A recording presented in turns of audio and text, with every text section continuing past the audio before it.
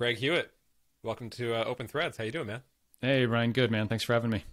Yeah, great to finally connect because you and I have known each other for a long time now, and I'm trying to remember. I don't know if we've ever actually been on a podcast together, which is kind of crazy.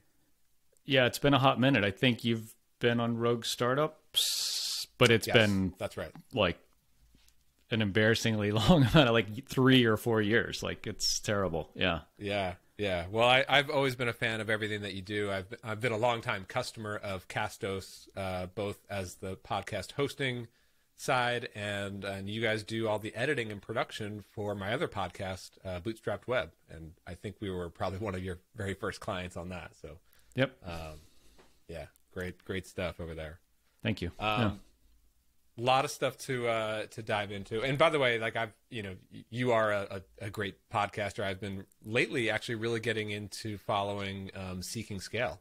It's another one of these really good like bootstrapper behind the scenes kind of podcasts. Really enjoying it. Yeah, that one's fun. So I do Seeking Scale with Andy Baldacci. Andy's like marketing non-technical founder, kind of like, well, you used to be, but like me and yeah, I mean, we talk about we're at similar spots in our business, which is cool. Like, how, and the whole kind of premise is, 0 to 1, there's a lot out there. And then like, 1 to 5, kind of how do you do that? And it's fucking hard. I mean, sorry, I don't know if I can cuss, but like, cuss away. I think we will both tell you like nothing is easier, at like decent scale to really good scale, where we're going. And I think that's a misconception. Everybody thinks, oh, when I get to, a million ARR or $100,000 a month or whatever, that like everything's sunshine and rainbows. And it's basically just all still really hard. Well, that's like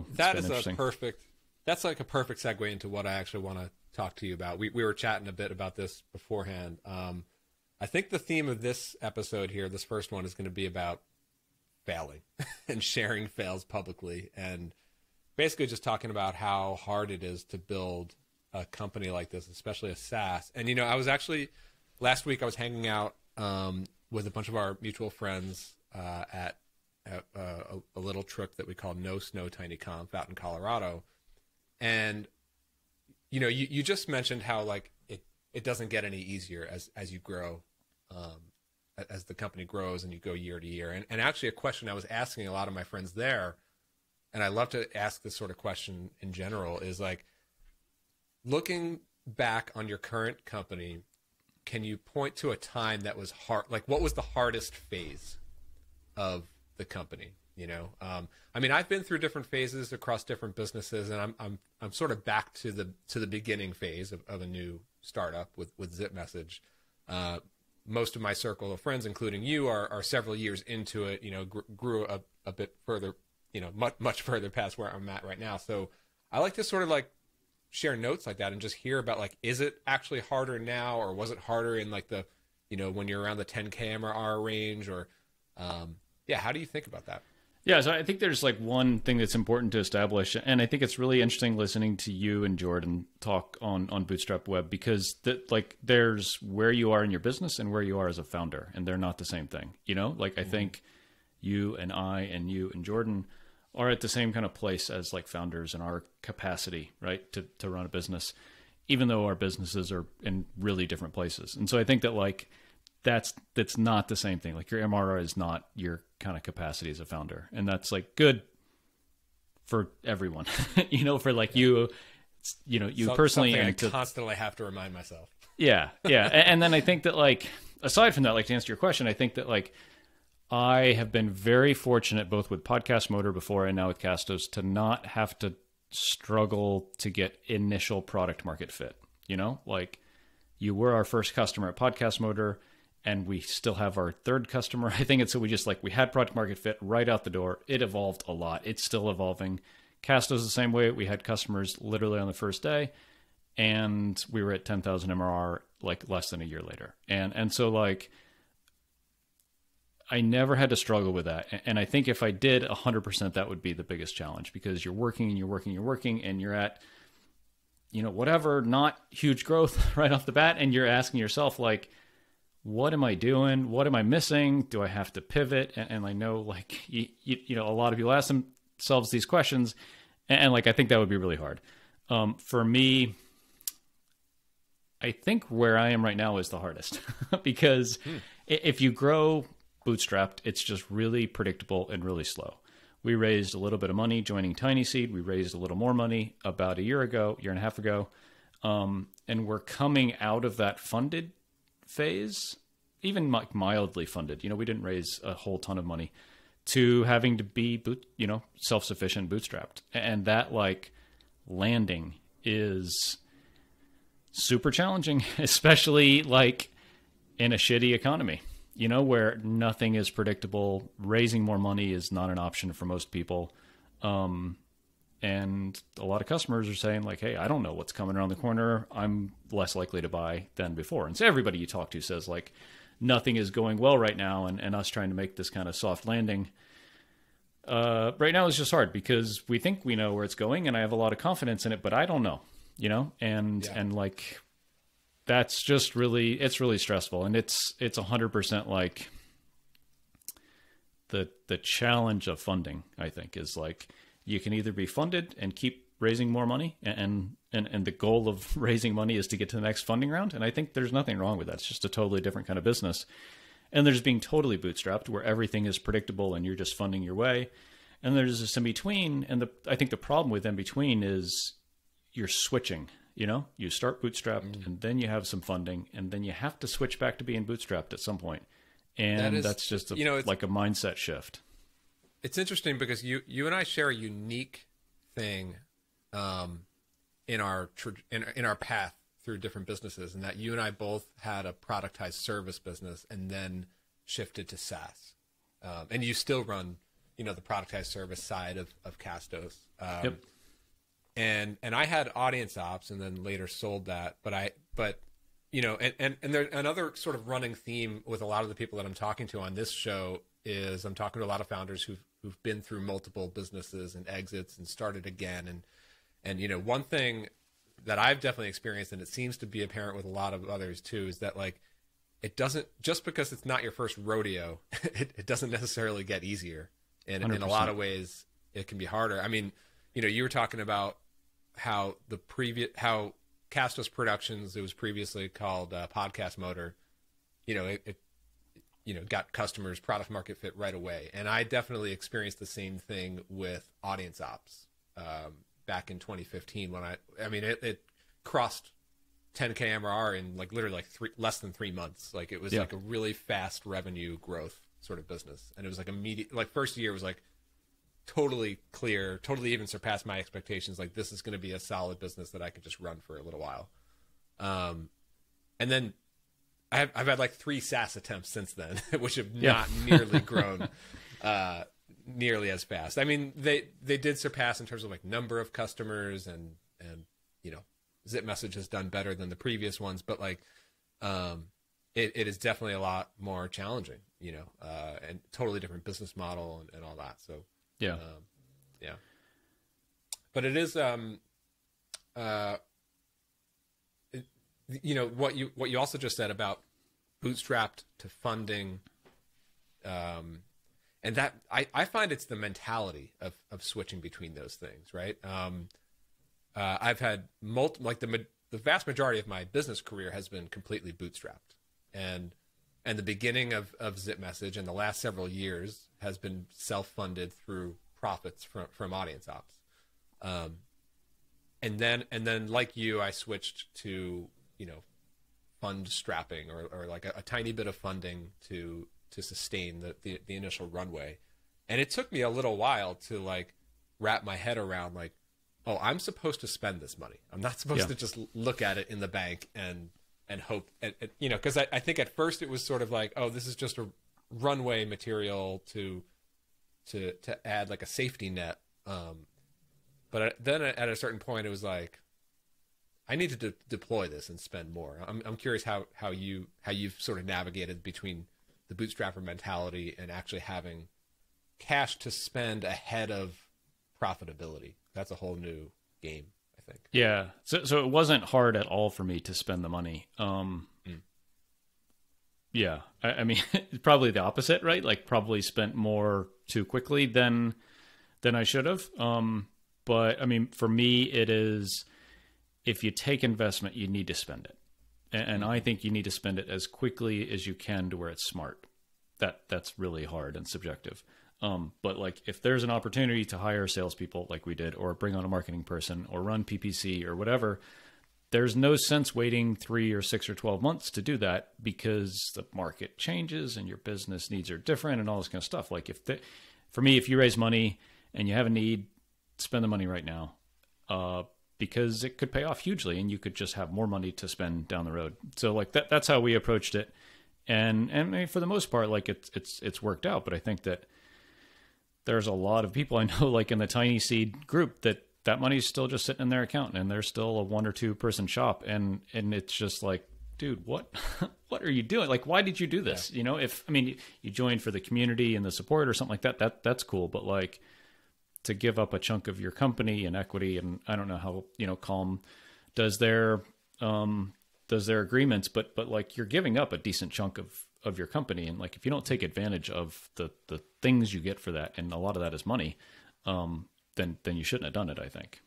Yeah. On Tiny Seed and Calm Fund, which is what I joined, the community and the mentorship and the other support aspects are nice, but I wouldn't have taken the money just for that. It was definitely a financial decision, for sure.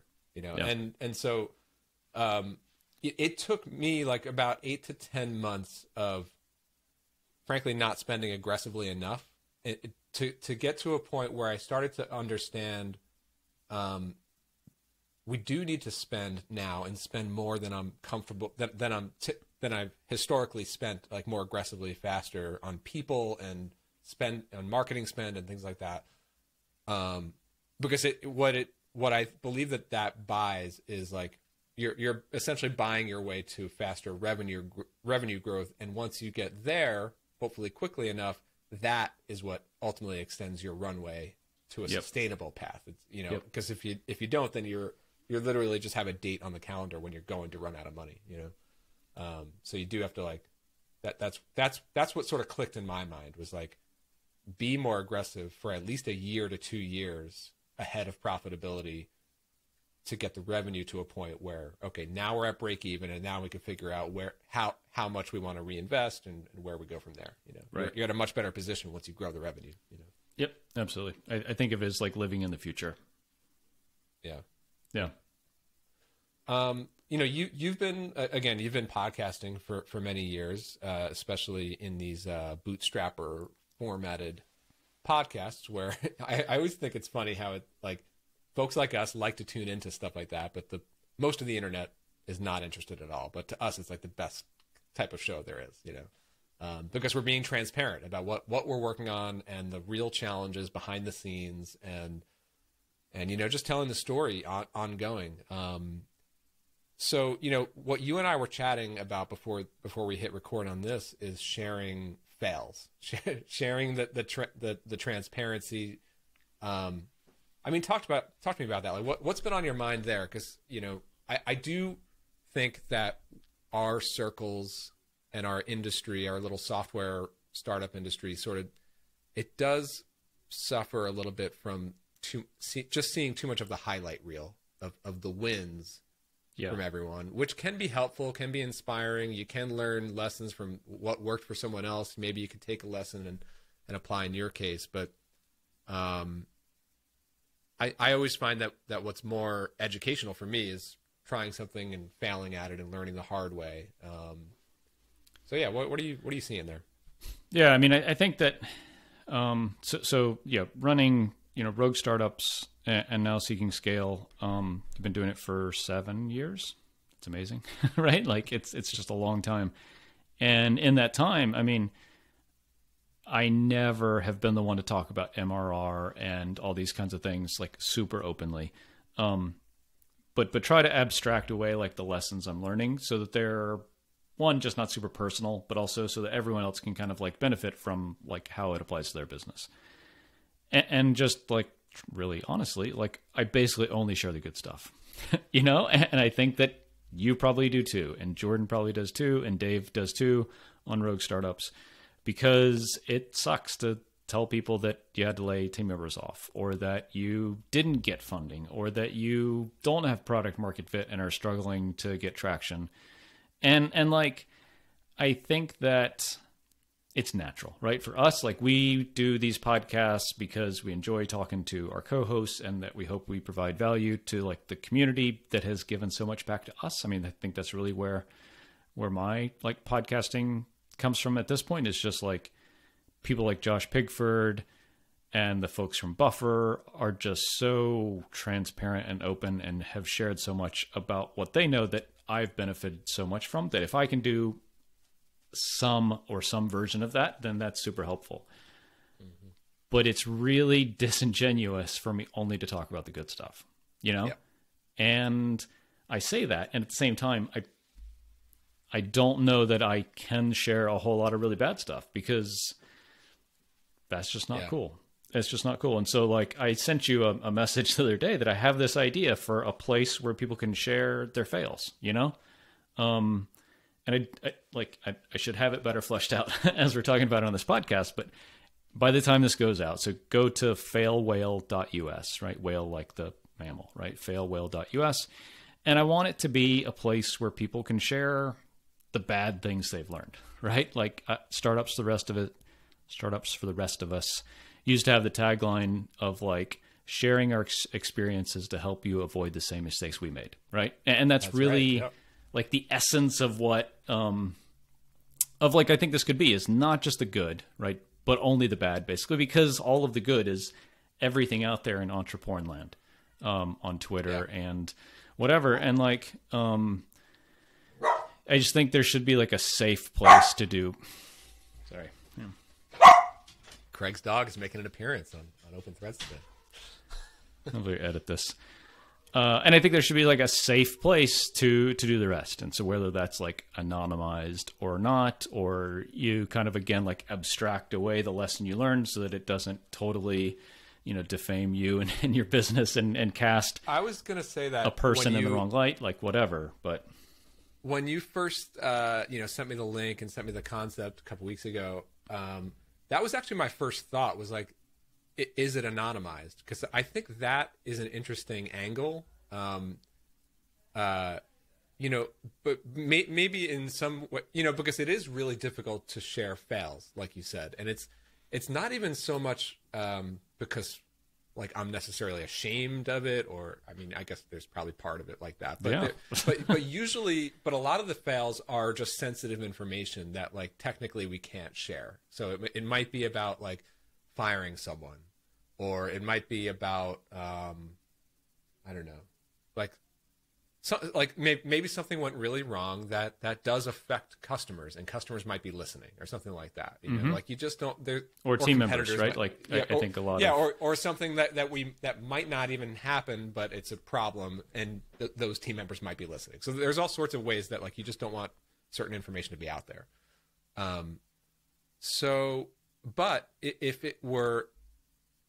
there is some way to let other founders in on what actually goes on, and the nuances of these challenges, and how we think about them and how we deal with them, because as you know, I go to these tiny conferences 2-3 times a year with a lot of our mutual friends, and that's where the real stuff comes out. We're hanging out, we're going snowboarding, we're doing sessions in a house. It's totally private. We've known each other for years. We're not sharing it on Twitter, right? So that's where the real support stuff comes out. But there is a broader community here online that should benefit from it. And so so here's like a random thought. I don't know where you're going to take Failwell, but like, if there's some way to make it anonymous but still share enough information about the company, so like think like MicroAcquire, where they don't reveal the name of the company on the listing, but they reveal enough about it, like the revenue level and in the industry that you're in and stuff like that, to give you some context. Yeah. And so I don't know. I don't know where it's going to go. I guess if folks who are listening, if it's interesting, like hit me up on Twitter, DMs, the Craig Hewitt on Twitter. I'd love to just hear about it, because I think that it doesn't make any sense for me to just share like what I'm learning, the bad stuff that I'm learning, but that if everybody or a lot of people could share across a wide range of types of experiences and levels of, kind of company and size and that kind of stuff, like it would be really interesting. I mean, I'll just share like the handful of just really broad things that I want to write about, but I'm just scared shitless about. Like, one, like having to lay people off. That's terrible, right? Had to do it. It's terrible. Never, ever, ever want to do it again. A couple of really big, like developer mess ups, right? Like canceling everyone's plan, on the live database, like things like that. Wasting a bunch of money on marketing, or sales efforts that probably didn't do enough like due diligence and planning on. Like I have so many, and I think everybody does too. And it's like probably nodding your head listening to this saying, yeah, I could write the same, 3 or 4 blog posts. And I think that's just the point is like Twitter and blog posts and podcasts are just full of the good stuff. And it's just not helpful because I think especially for like the people who have been here and doing it as long as you and I have, see that. And they're just like, oh, I heard this one thing that someone said, and I know there's a lot more badness behind that. I know you said, oh, we had a rough patch, and that means you're shit in the bed and you have to fire people and you don't know if you're going to make it. But a new entrepreneur who is just starting out hears that and says, oh, this SaaS stuff is so easy. I just like cobble together some Rails and get some customers and write some blog posts and it's all great. And it's not. Like, it's really effing hard. And like, that's where I think that these kind of podcasts, and I run one too, right? Or two, so like I'm as guilty as everyone else, but like this kind of content is dangerous to some people. And I think that like striking that balance is pretty important. Yeah, absolutely. I mean, I think you're totally right that, the more experience that you gain and the further along your company goes, it's almost like you don't know what you don't even know. Yeah. Right.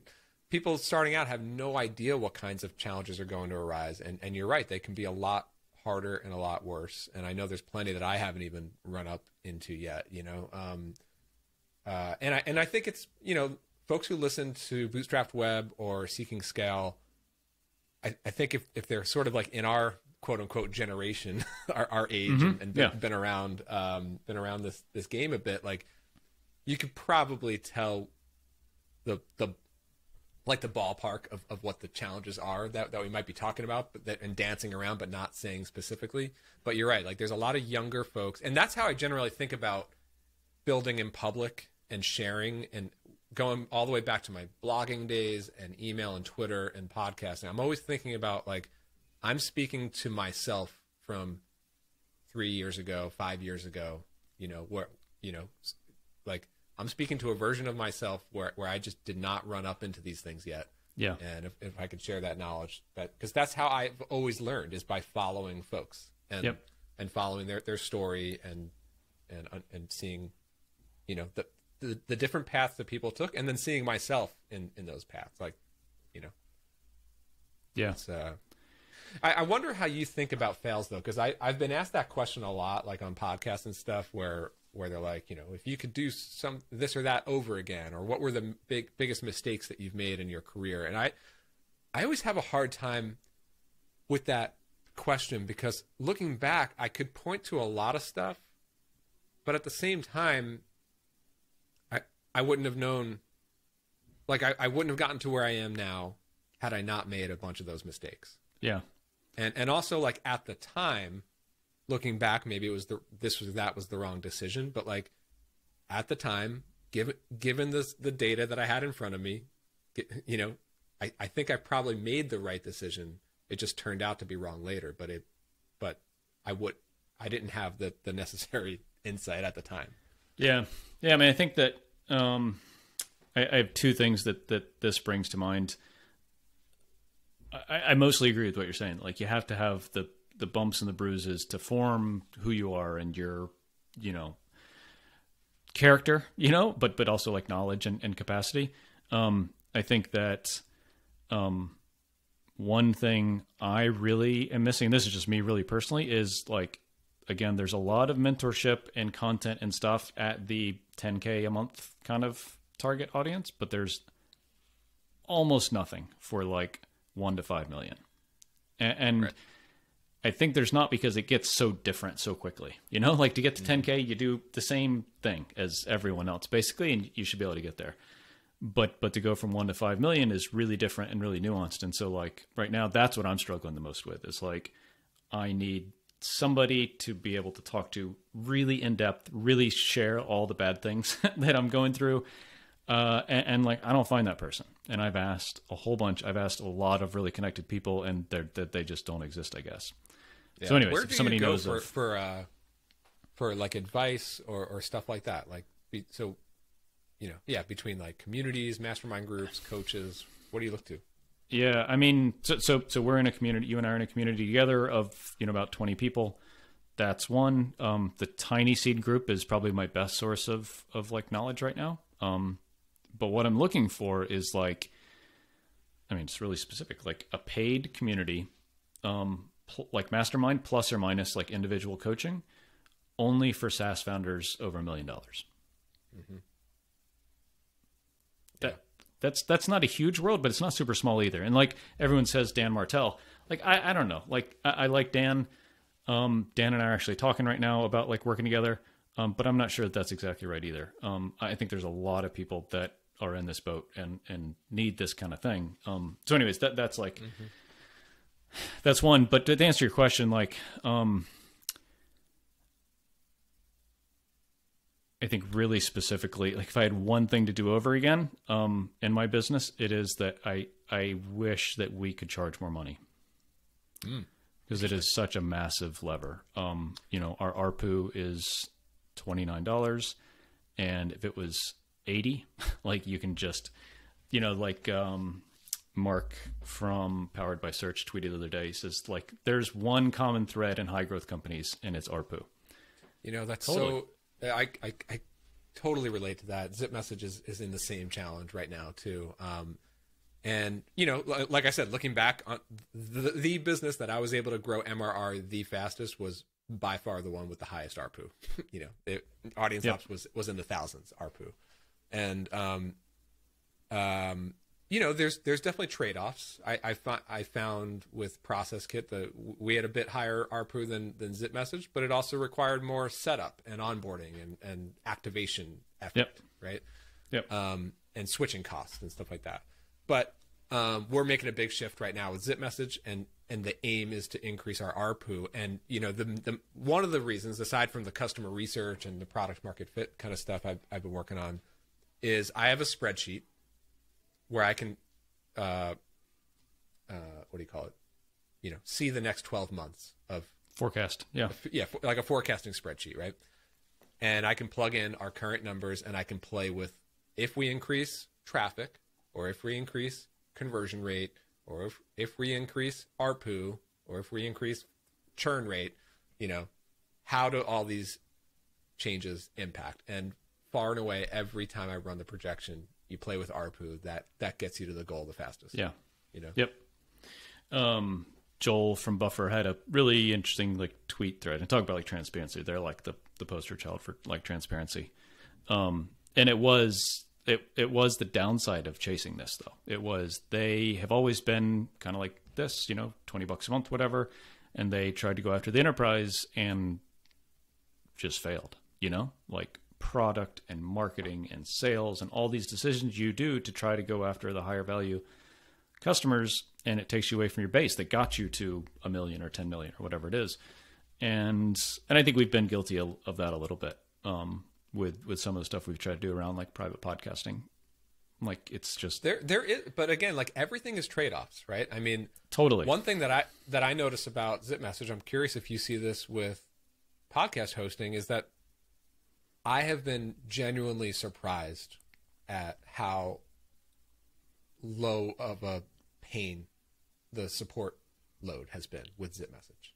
I mean, this business has literally more customers, including both paid users, and we have thousands of free users on Zip Message, and respondent users to our customers.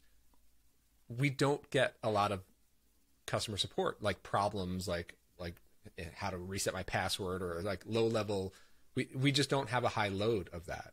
Yeah. We're still not at a huge volume, but we're at a much higher volume than any of my previous businesses. And those with much fewer customers had a much higher support load than we have, you know? And I think it's like the nature of like, we're a lower priced product, which in some ways I think makes it simpler because we're solving a smaller problem. That like part of the goal of moving ARPU up is to solve a bigger problem, right? Do more. And so it's always a trade-off, I think. As you add more complexity, you're going to add more support and all that kind of stuff. Yeah, we see the same thing. I mean, we have a lot of customers that we've never heard from, you know? Yeah, I think the one interesting thing for us there is, you know, we have a WordPress plugin, which is how like the whole business got started, is us acquiring the WordPress plugin. And that is where almost all of our support comes from, just because WordPress is, you know, a complicated thing with a lot of variables that we don't control a lot of them. So that's where a lot of our support comes from is that integration in people's bonkers WordPress setups and all the million themes and plugins that can conflict with what we do. But yeah, I mean, I think that's the model, right? Is you can build a bigger company at a lower price point just by having a lot of customers that are very low friction. Yeah. Onboarding, paying, being successful, you know, all this kind of stuff. A higher price point 100% needs more actual people being involved. Yep. It's just, trade-off. Yeah, I mean, just getting back to like this, like where we turn to for support. I've sort of evolved on that quite a bit, and also recently. So you and I are in this like private, like Slack group and podcast. So we get, and that sort of overlaps with some of the folks that I hang out with 2-3 times a year on these tiny conferences, like 10 or 12 of us. So that's been really key for me because I've literally been attending these trips and hanging out with them for going on 10 years now, which is pretty amazing. And that's turned into like an annual mastermind with some interaction throughout the year. And then I also have like a more traditional mastermind group, like three other people and myself. We meet every 2 weeks. So those are like the main channels that I turn to when I have like a sticky question that I'm dealing with that I'm probably not going to talk about publicly, but I'll talk to these people about. One other thing that I'm beginning to turn to more is one-on-one, and I'm also in Confund and I do some mentor calls there, but I'm not quite as plugged in as I am with these other groups. I think you and I both do these investor update emails, right? Once a month. And that's just a good exercise in itself, like writing up. Everyone should do it. The monthly recap. And again, like with going back to those trips, like we each even like present a session, like a slide deck of like a recap of the year and some of the big challenges and wins and stuff like that. So that's a good exercise. But I also find that like sending the monthly update email also triggers more one-to-one advising from friends. And I find that can even be even more helpful. So like my direct responses to my investor update email or like DMs with friends and advisors, and you're certainly one of them, you know, like that I find that's even more helpful, but I think because of the one-to-one privacy of it, because I think sometimes in a group setting, the feedback can be influenced. Sometimes feedback can be a little bit performative, like, somebody's giving me feedback, but they're also performing in front of these other 20 people on what they're going to say in response to my thing. You know? Whereas when it's private, I do find that like there's a lot more variance. Like if I ask the same question to 5 or 10 different people, there's a much wider range of, and probably more detailed feedback I find, you know? Yeah.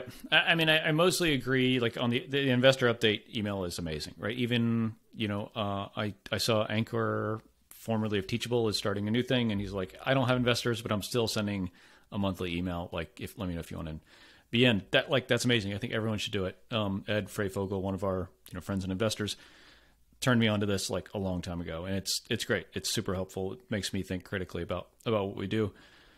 And I agree that like getting feedback from those folks is good. The problem I have with it is it's inconsistent, you know, like I'll go 3 months without hearing from anyone. And then one person responds this month and next month one other person might respond and stuff like that. So like, yes, it's helpful, but it's totally ad hoc. And I think just for me, like, yeah, I mean, that thing I'm missing is a person to talk to every 2 weeks, because like, I mean, this sounds conceited, but like, I don't do a mastermind because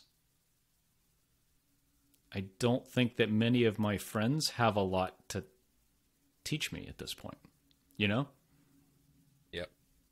That sounds really conceited coming out of my mouth, but like, I want to learn from the guy who sold for 25 million. And that's basically the only person I want to learn from, you know? Yeah, no, I mean, I get it, you know, and for me, like in a lot of these groups that we hang out with in person, most of our mutual friends are way ahead, years ahead in business or company level. So I still get that like future experience in that sense. And it's that, but it's also like they have a like N of one. Like they have an experience set of one, whereas like a professional coach has an experience set of, like you talk to Rob Walling and he's an investor in 120 companies. Like he has seen so much shit in the last, 7 or 8 years that like his perspective is so much better than any other individual person running a single business. So anyways, that's and you're right though, because a subtle point. If they don't offer like a paid coaching service, then they're doing it because or if they're not invested in your company, then they're doing it because they're nice. Maybe they like to talk to you.